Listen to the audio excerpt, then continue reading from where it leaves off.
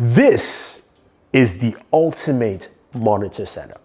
Hey guys, Thunder E here, and you're looking at the Samsung ARK monitor.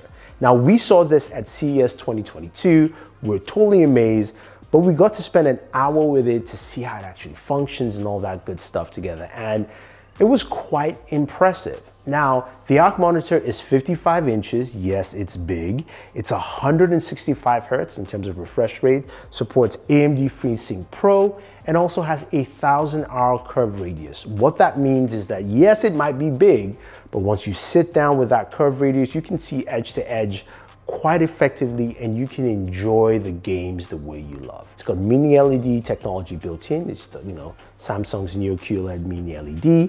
You also have the one connector box with 4 HDMI 2.1 ports, allowing you to connect your Xbox consoles all the way to your gaming PC, and you can have all the connections you want. As a Samsung gaming monitor, it also has a lot of TV DNA. And some of that DNA is shown with the hubs there. So you have like a productivity hub where you can use the monitor to access, of course, office documents and things like that. You've got, of course, the arts hub. You also have your entertainment and media hub, giving you the full Samsung TV experience.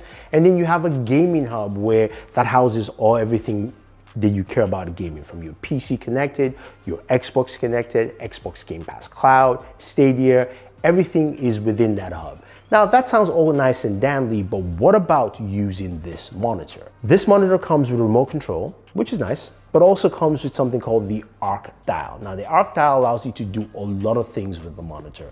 Allows you to have multiple monitor screens at once. You can also reduce the size of the screen you're viewing from 55 to 27. Making it smaller, more manageable, especially if you're playing competitive shooters, so you want to be dialed right in. Now, the other thing about that ARK dial too is it allows you to do picture-in-picture, different modes, control different settings, have different things playing at the same time. Now, you can take this to a different level by basically rotating the monitor. Yes, you can rotate a 55-inch curved monitor, which is absolutely insane. It's got a Versa mount, so you just go up to the back, you basically lift it up, rotate, and you can have it in portrait mode. Basically, now you can have your screen stacked up the way you want. So I can have the game I'm playing directly in front of me, I can have a show I'm watching, and I can have a stream going up at the top. This is great for so many activities. But what about gaming? How well do games play? Absolutely lovely. It was amazing to play it, especially with just the whole screen. It looked absolutely gorgeous, and it just performed very, very well. And I liked what I saw with it. The games were bright. Plus, this thing all goes up to 1000 nits, which is truly impressive. Now, in terms of the stats you're looking for a monitor, you've got 1 millisecond response time. You've got, of course, blacks that go up to almost infinity. All that fun jazz is there. It was just a great experience. Now, I'm gonna hit you guys with a grain of salt that you're not gonna wanna hear is the cost. This thing is priced at $3,499. Now, there is a pre-order credit if you actually go ahead and pre-order the monitor, and you can do that right now, and that will save you some money down the line.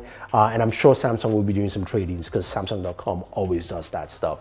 But I liked what I saw, and guys, this is not a full review. I haven't actually used it fully, but it was quite impressive, though quite expensive at the same time. So this is Thunder E saying thank you. If you want me to cover this monitor, give you a whole setup, let me know. I'll try and do that for you.